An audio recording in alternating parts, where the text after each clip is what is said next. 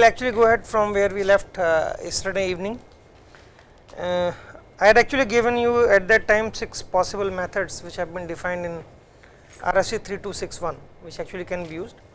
Out of these, 2 actually can be sent without creation of any session, without basically technically creating any dialogue. So, one of them is option, other one is invite. So, this I have not told, I am telling it for first time. Invite we are already aware of. So, invite, egg and cancel are technically used for setting up of the session, buy is for terminating, register is for registering, and options is for querying the other entity. Okay, what are the capabilities with that server actually. Okay. So, the request URI which is formed,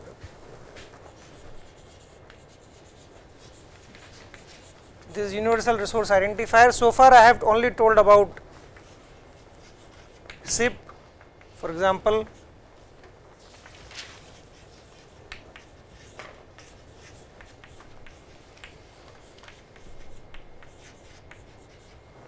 atlanta.com kind of thing.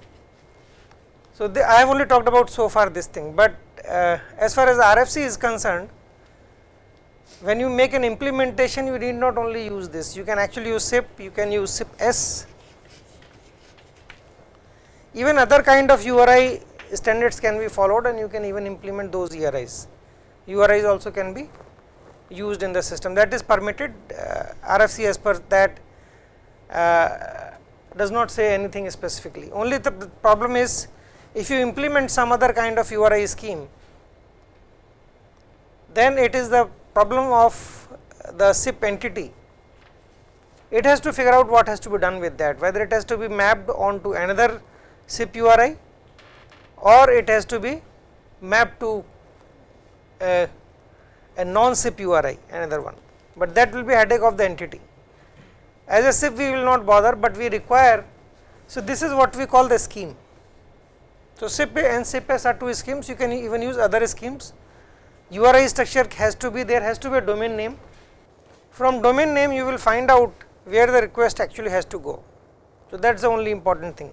So, domain name is important, but scheme actually can change. So, in fact, for telephony there has been already a scheme which was built, so which can be used alternately. This is as per RFC 2806, scheme is known as tel.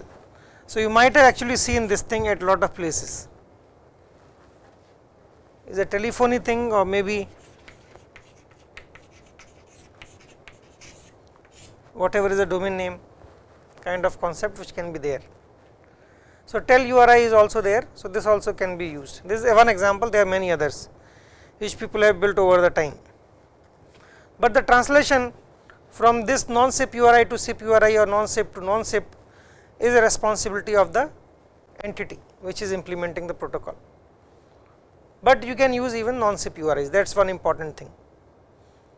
Okay, usually because when I am been telling, people will actually conceive an idea, a notion that always SIP URI has to be used. No, it is not needed. You can use something else also. So, now coming to the status line, because last time it was the request thing which was actually talked about. So, either there was a request line or oblique status line. So, request line structure I have defined last time. So, status line,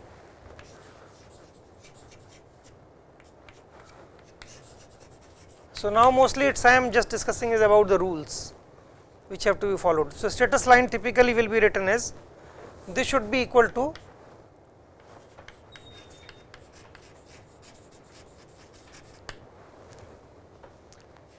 so this should contain a SIP version, a single space character, status code, another single space character, and then of course reason phrase, and in the end you have to have CRLF, carriage return line feed character, which has to be present. So, that is a BNF definition for the status line. So, request line I have already told.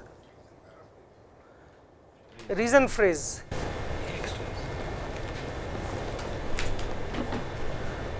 PHA will not come, sorry. This A should not have been there. So, this is basically human readable entity. This will not be interpreted by the machine. This will be interpreted by the machine.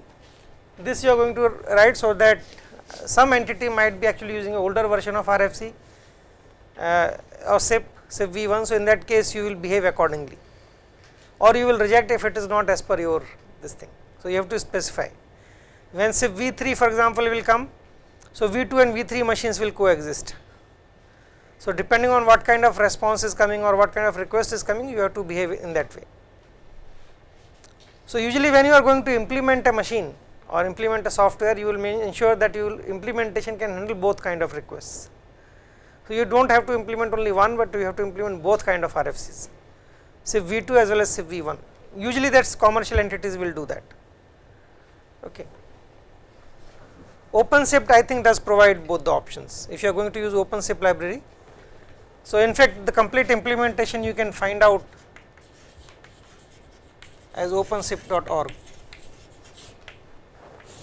So, this is where you can get the library, and then this has the complete implementation of this. So, tomorrow if you want to actually build up any application, you can use the code from here, or you can contribute back.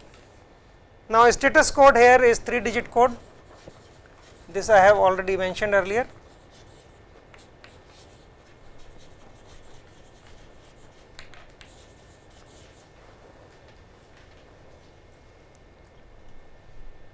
And only the first digit will specify, there are 3 digits, this will specify the classification. So, 101 or 100 to 199 series will correspond to what we call a provisional response code.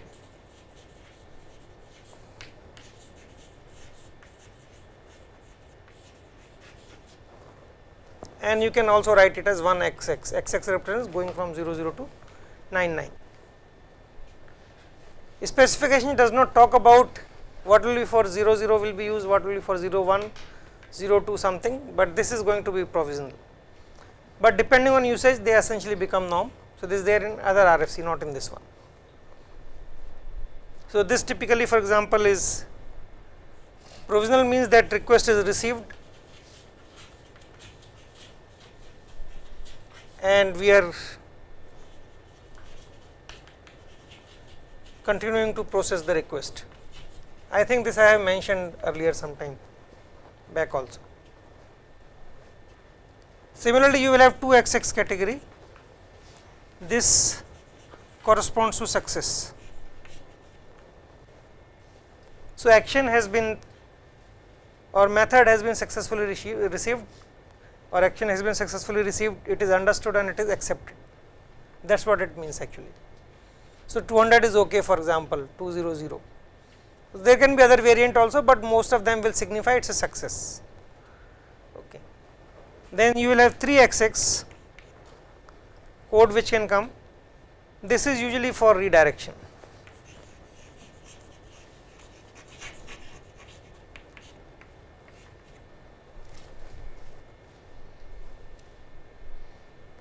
So, this says further action need to be taken in order to complete the request, that is what the meaning is.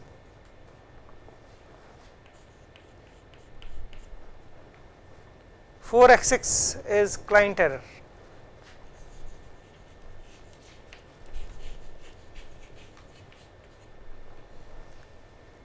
Client is the one who has sent the request, response is sent by server. So, something which has come from the client is malformed, there is an error actually in that.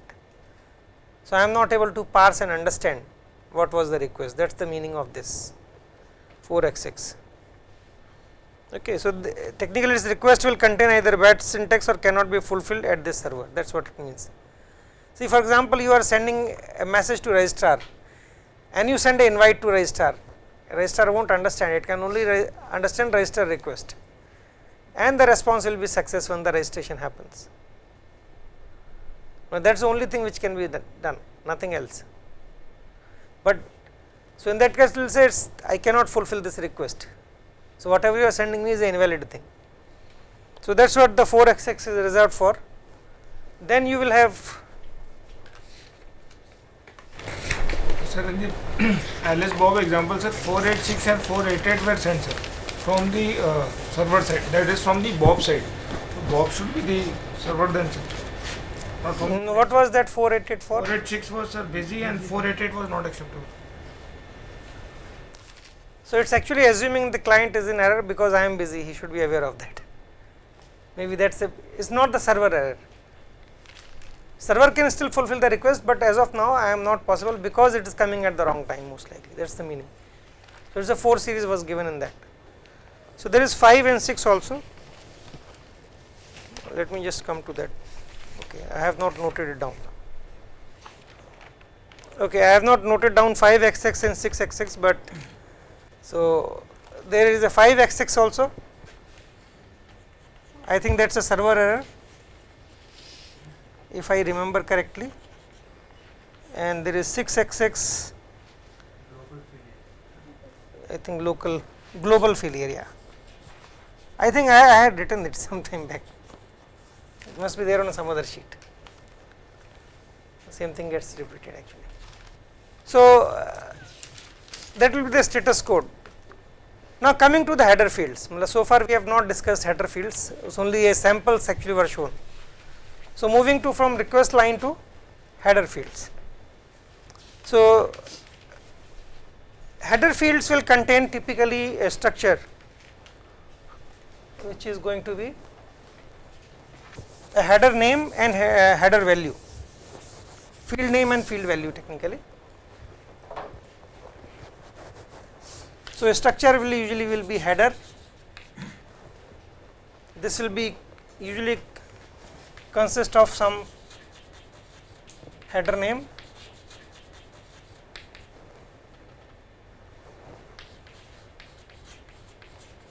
so that's a grammar actually.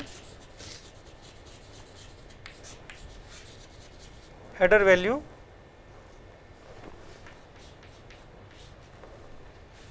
so a star actually shows that there can be variable number of parameters, a variable number of values which can exist.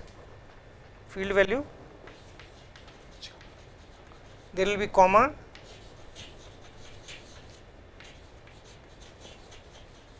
so this can repeat. H colon is this, 2 dots or colon actually. H colon is written in the grammar, so I have just copied that. Actually it's colon. So header will usually consist of multiple lines. Each line usually will contain one field. We can actually have multi-line fields also are possible, and every header field will start from character number 1 in a new line.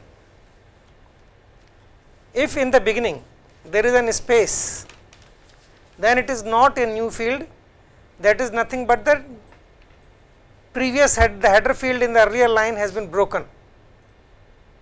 So I can split one single long line into multiple lines, but I have to ensure in the beginning the first character should be either at least one white space or one tab. So that's a condition. Okay, I will come to this particular example.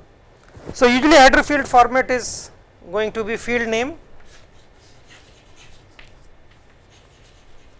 So I want to actually do away with the space, so I am going to put a dash in between actually to be more clear. And this will be usually a field name.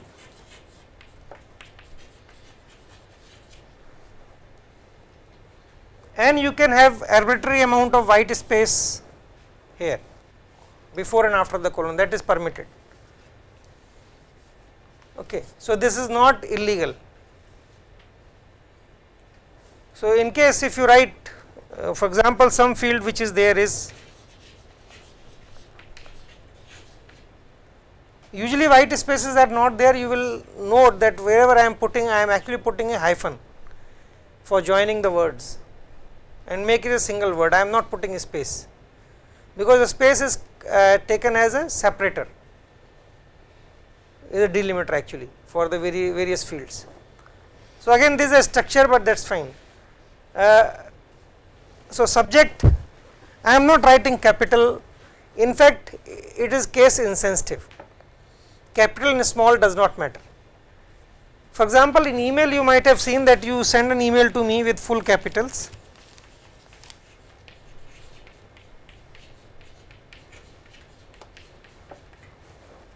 You send it to me like this.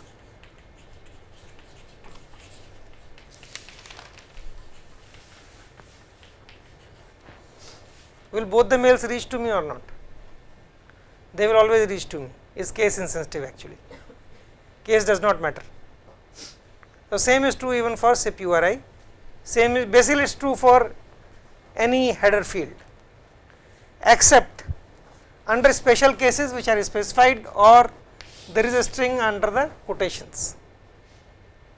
If there is a string under the quotations, then it is case sensitive thing entity. Case does matter in that case, they are not same.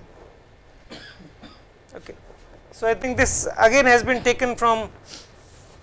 So, if a parameter is under inverted quotes, that whatever is there under the quotes has to be case sensitive. Okay. So, in fact, that is also true for HTTP URLs. So, subject I can actually put no space, large number of space, and I can write say lunch. I am taking same example given in the RFC, or I can now put. So, these are all valid whatever I am writing. I can write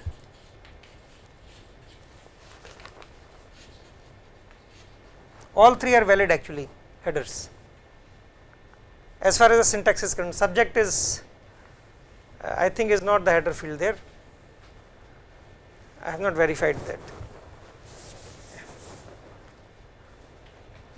But the what is the recommended practice is, so when you write a software or code, you have to ensure that you follow the recommended practice, but you should be willing to accept, assume that the other guy who is going to send can send you a malformed thing, he may not be following the recommendation, but you are supposed to follow.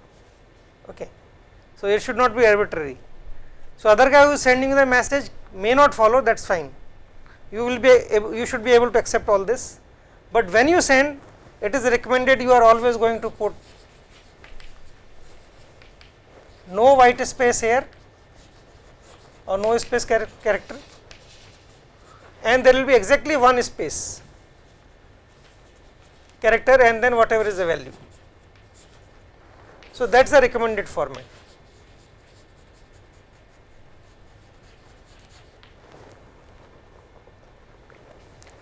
And header fields can be split over multiple lines, they can be extended, that is permitted, because every new header field will be starting from first character in a new line. So, that is essentially Q is being used for the encoding purpose, so that you can actually split the same header field over multiple lines. So, again taking an example when this is being constructed. For example, you write, so I am using a standard, there is no white space, one white space, I can put up a string, but if I write something like this,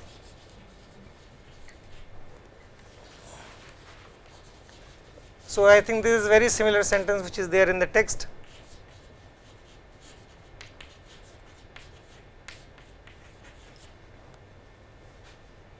Actually, these will be all, this will whole thing will be one value. This is not under inverted quotes, but it is one value because values are separated by comma. I can have multiple values for one field name, okay, but then they will be separated by comma. There is only one comma, so this is one field, this is another field in this case. So, another value actually, field value. Field name is subject. So, before this comma, this is the field, this is the field. Special meaning can be taken off if I put inverted quotes, then it is a one single value. I can have an option to split into two lines. I can put like this. Now, if I put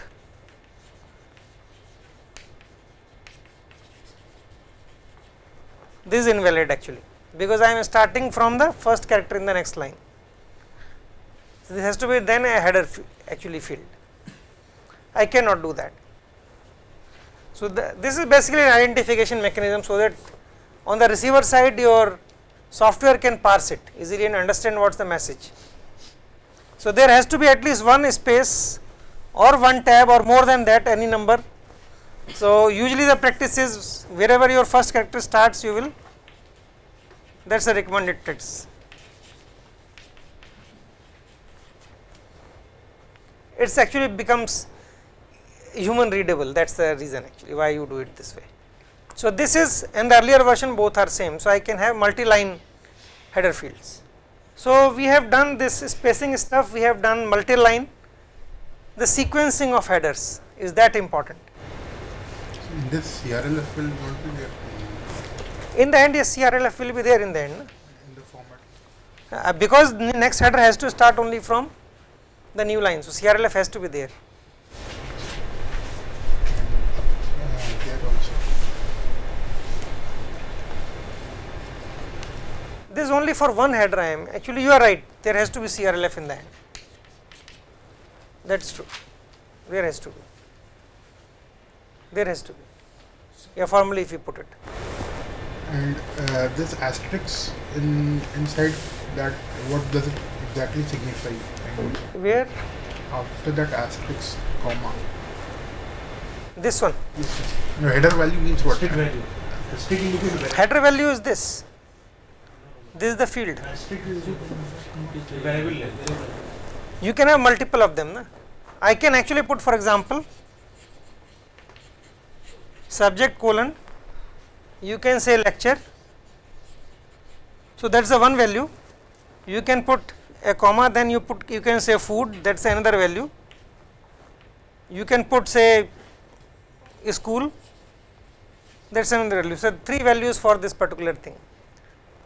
In fact, this is equal to, interestingly, this is equal to, yeah, I will come to that. I was coming to the ordering, but let me give this a special ordering. This is nothing but equal to actually writing this subject lecture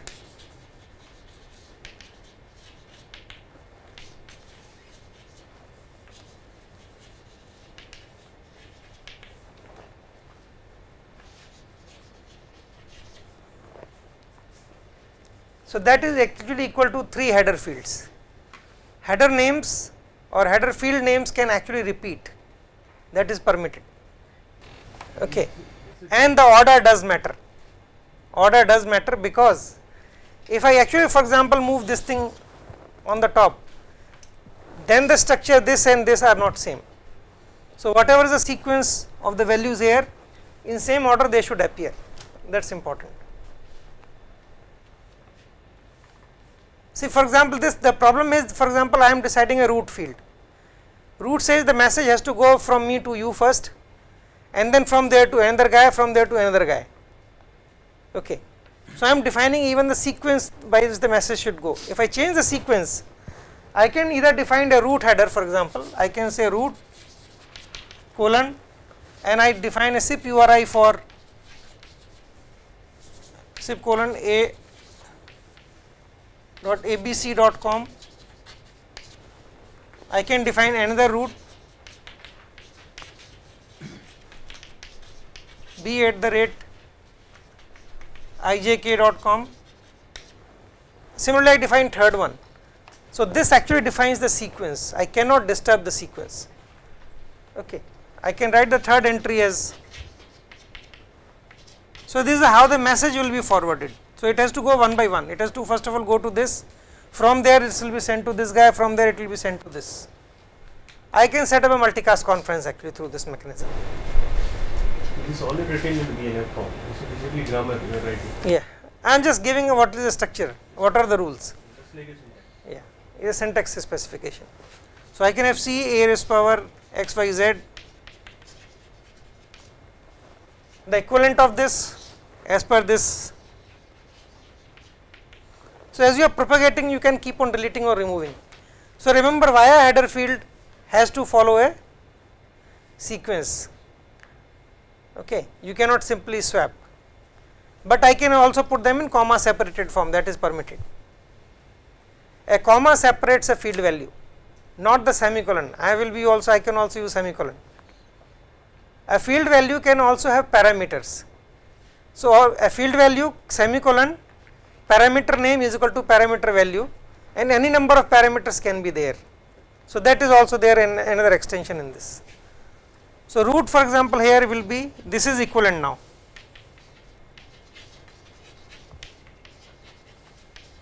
I have to put a comma, remember.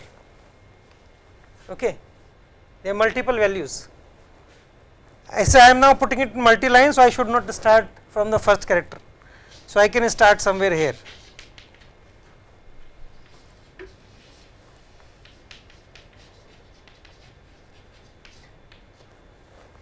I do not want a multi-line, I can write in this line itself.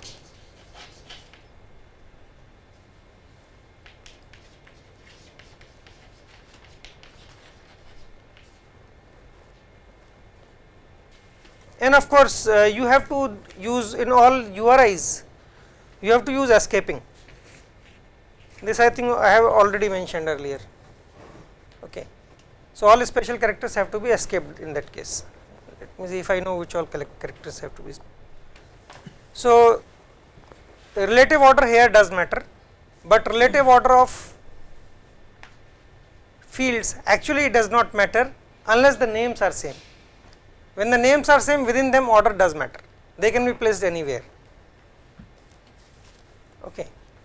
So, header field sequence, 2 you can put in the end, for example, from you can always put first. Only first thing has to be request line, and after that whatever is the header thing can be in any sequence. But if the names are same, within those things the order has to be maintained, because that is important. They all even can be combined into a one single entry. This combination cannot be done only for, now there is a recommendation again, it is not a rule. So, when you are writing a software, so other guy can do anything. Sir, who is deciding this rule? Which path should be taken? This is from the source. When you are sending an invite, that time you can decide. Na? The client itself. Client will give the route. Na? But in the process, It is like source routing.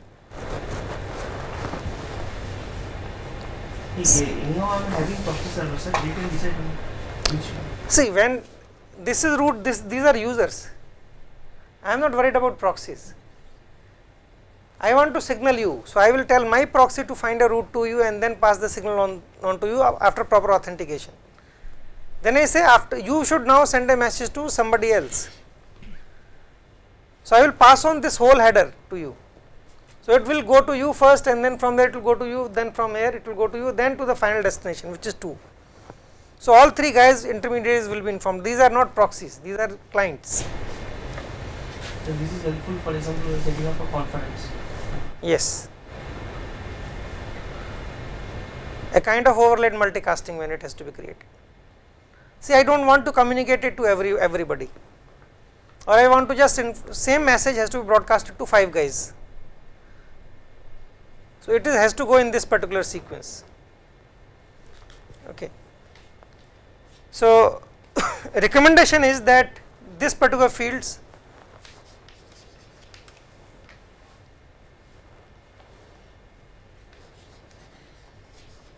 root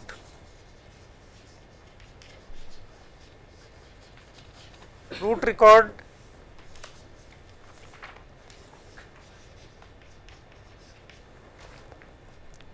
proxy require. See, it does not matter whether I write a small letter or capital letter. I have told already it is case insensitive. I can write all capitals, I can write all smalls, it is permitted in this case. So, one capital small, that is also going to be same. Okay. Not necessary. See, I was at the mistake earlier, because that is the way it was written, and that makes it more legible and beautiful, that is the only thing. So, that is a recommendatory practice, but need not be. So, when you receive something, you should prepare yourself for the worst. When you are sending, follow the recommendation. Okay. Then max forward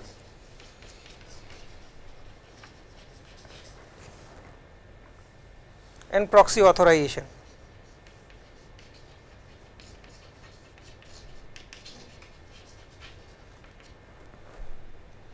These fields are recommended to be always on the top of the message.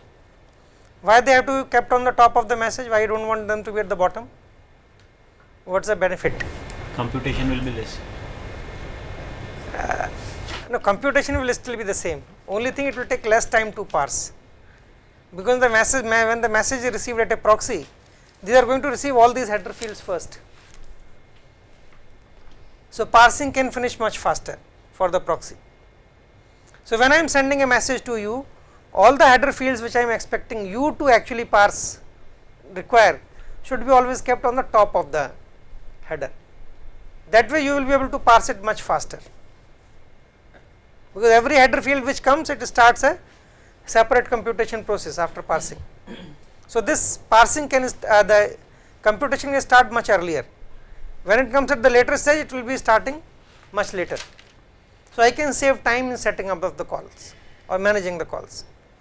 Again, this is a recommendation, not mandatory thing. But you should always start with the request line first of all. First thing will be always a request and a status line, that you cannot change. After that, there are headers, header fields. So I am only talking about header fields now, not the request and status line. And then there is a, in the end, there is a CRLF, and then there is a message body. So message body also can be of various type. It can be a binary object. Okay, only the content length will be specified. This I have already told, multiple field values can be combined into one single field value in this way by using comma separated field values, actually list. This combination, combining cannot be done for certain kind of headers. You can do it for everything else, except there are 4 cases where this cannot be done.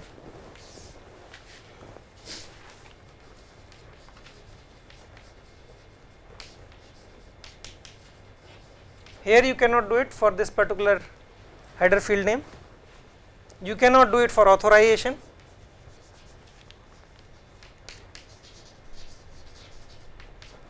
You cannot do it for proxy authenticate.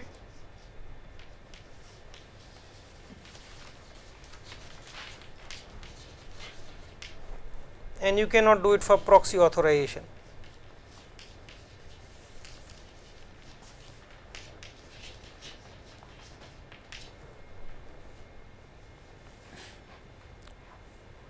So why you think it is not permitted in this case?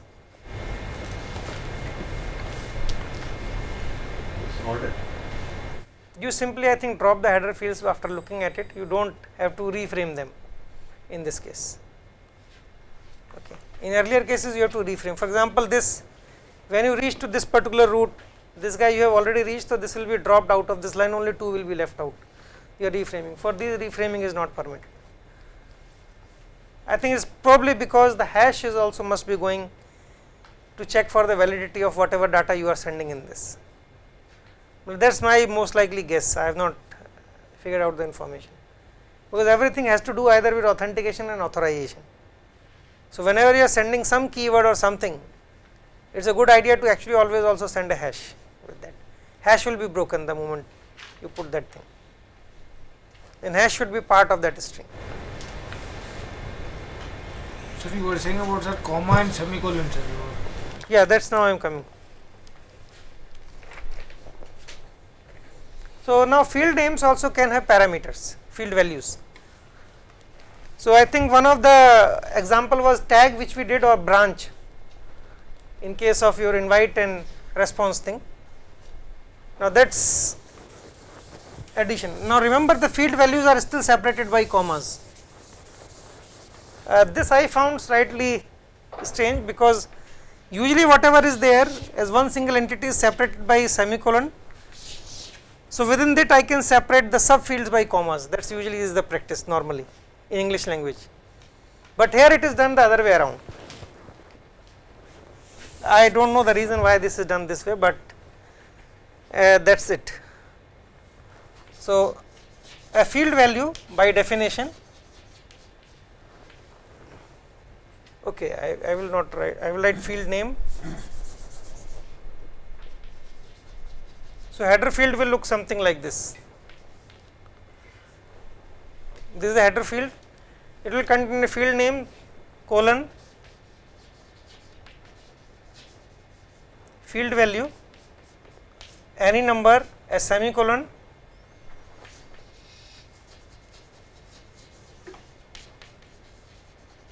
parameter name is equal to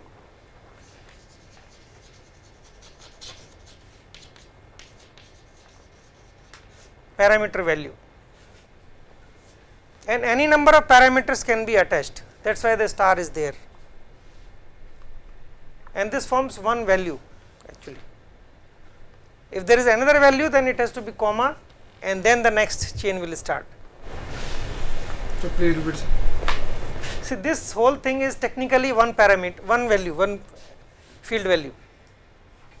It is only one field value, but the field value has been appended with parameters. When the second field value has to be done, there has to be comma and the next field value will come, which can also be of the same form. So, branch and tag thing which we had earlier was nothing but parameters. They always took the form semicolon, whatever was the parameter name is equal to parameter value. Can't one field may have more than one parameter values? They can have more than one parameter value. It is permitted, you can have more than, that is why star is put. But the same parameter name cannot be used more than once. A parameter name cannot exist for more than once, it cannot be repeated. Repetition is not permitted. Sir? Within this field value, I am putting parameter 1 is equal to parameter value. Then I cannot put semicolon parameter 1 is equal to another parameter value, no, because both are parameter 1. So, what I am saying is, if I write A colon B, I say par is equal to x y z, I can put semicolon, I cannot, now this is invalid, because this and this are same, it is invalid. But if it gets separated by a comma, then we can. I can put par 1, then it is valid. Yes, if I put this thing, comma, I am now going to have another value which can be C, and for which now I can use the same parameter. This is a valid formation. So, basically you can send this, these are basically like parameters. The way tag is, for example, a random string which is generated for every to and from fields. There is a branch which is there in the via header field actually which was put. So, those are all parameters actually. So, case sensitivity, I think one of the good example is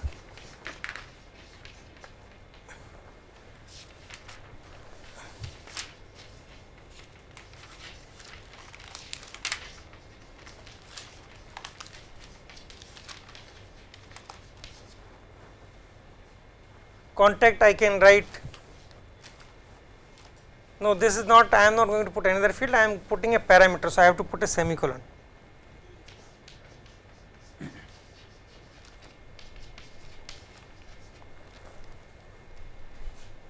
This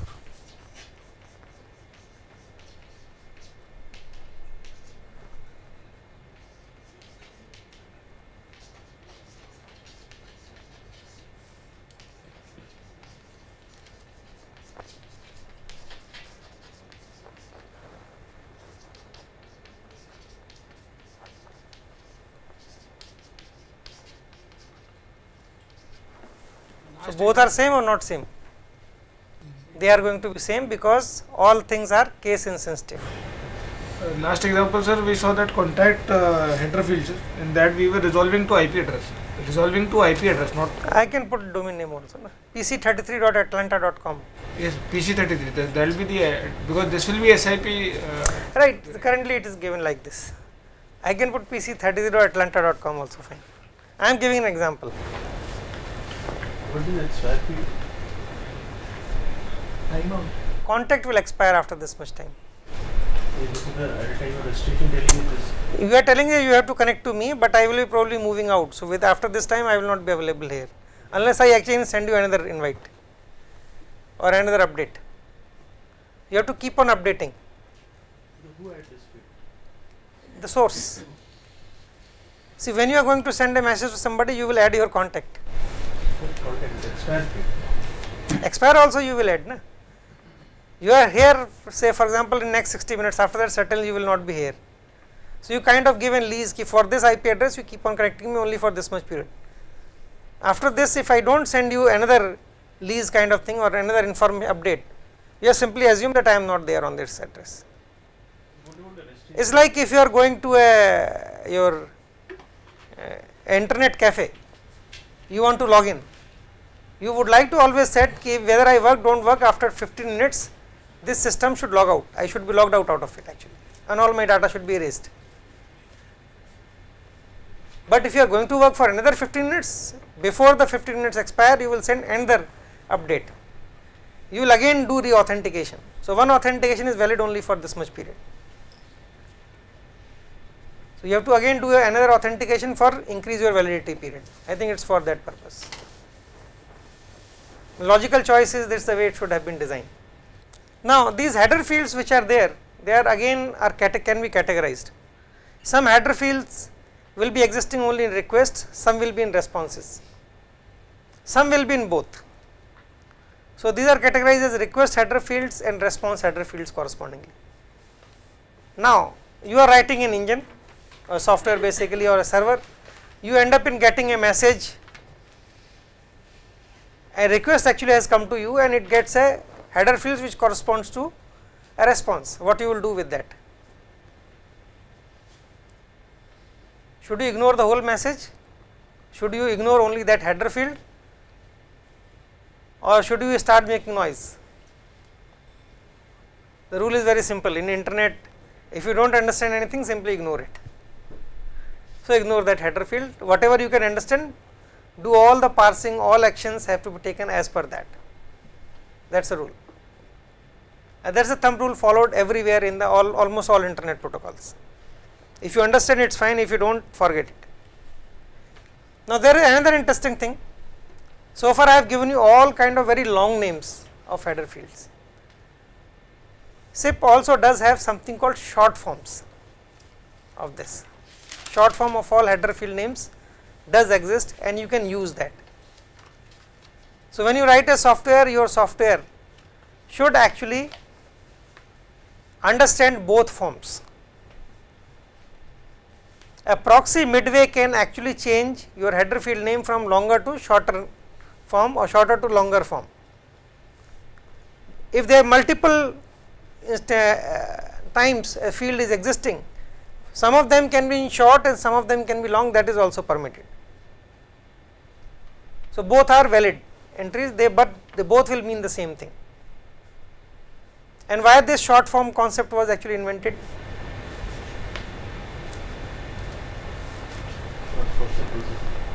No, there is a maximum transmission unit, maximum size of a UDP packet. Okay, you cannot transmit larger than a size. So, if your message itself become too large, then what you will do? If you say you cannot, your things whatever you are trying to transmit cannot be packed into one single UDP, start compressing, start using shorter form, that is the immediate thing. If you are using a TCP transport, this is a streamed transport, that is okay. So, in that case size can be anything, but in UDP it cannot be anything. So, it is basically for that compression purpose, to conserve on the space. So, one is human readable, other one is also human readable, but it is a short form acronym kind of thing.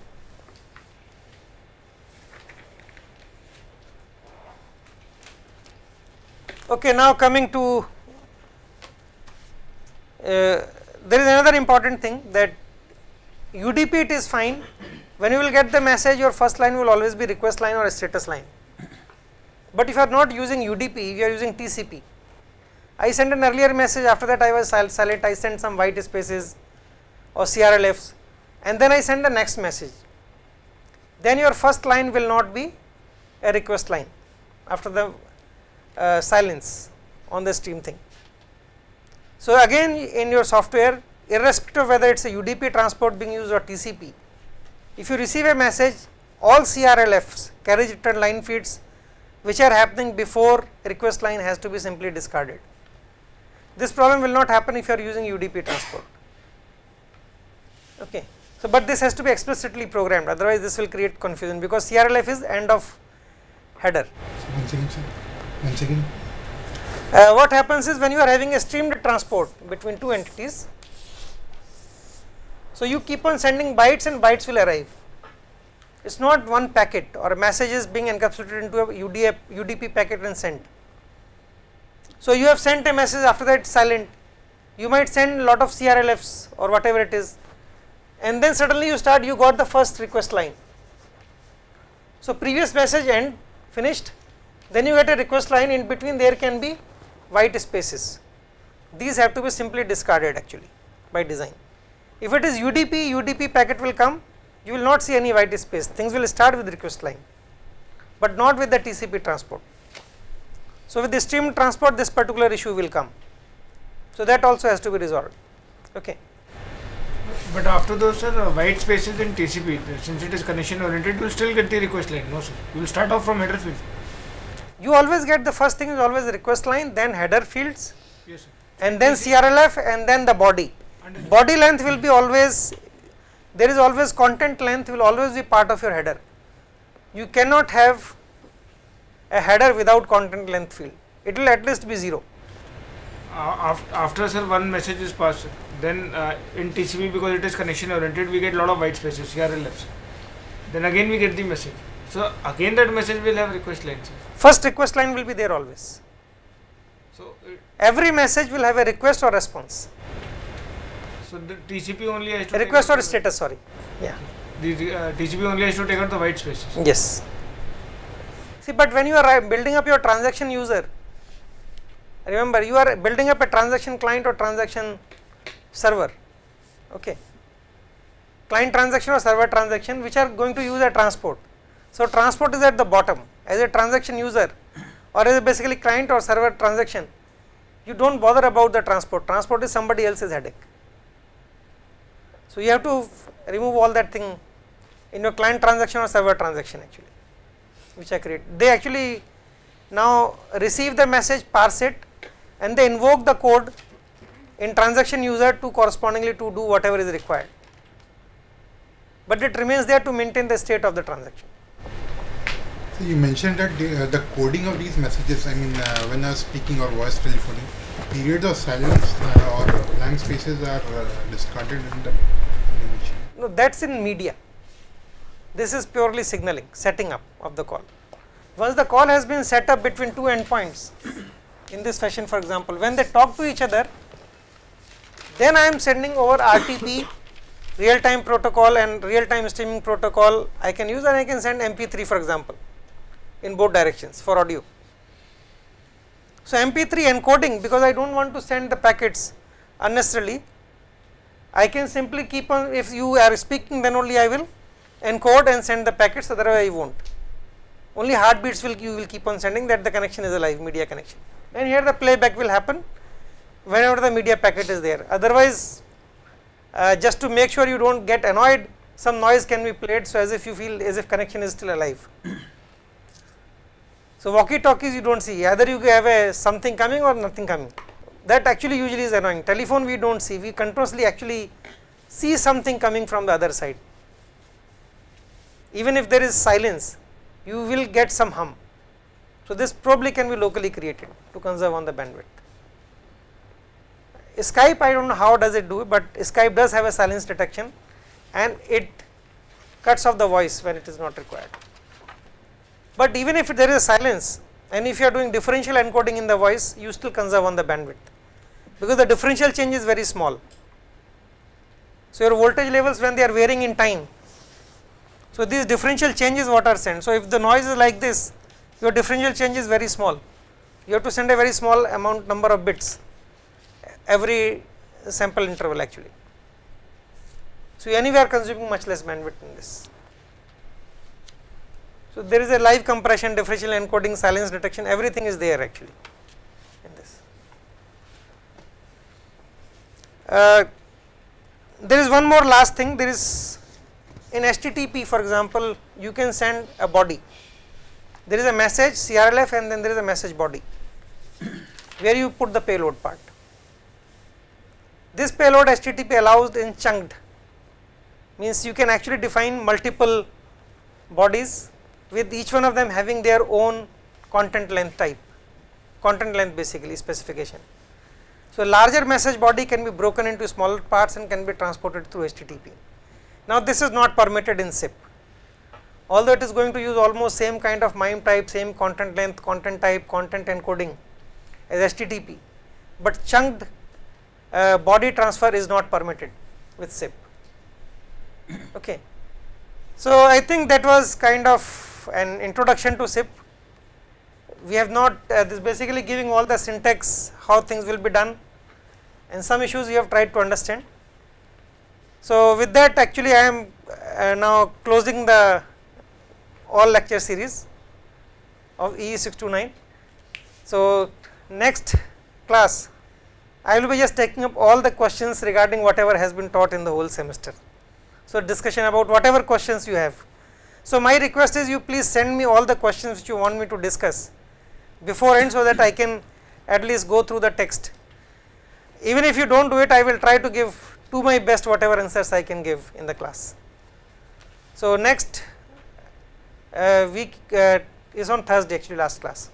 So, it will be all discussion about this thing, whatever we have done so far in the whole semester, and of course, your feedback, suggestions, because I think we should be open, and lot of you are actually practicing engineers, I am not one. People who work in the field knows actually much more, they can also provide their inputs.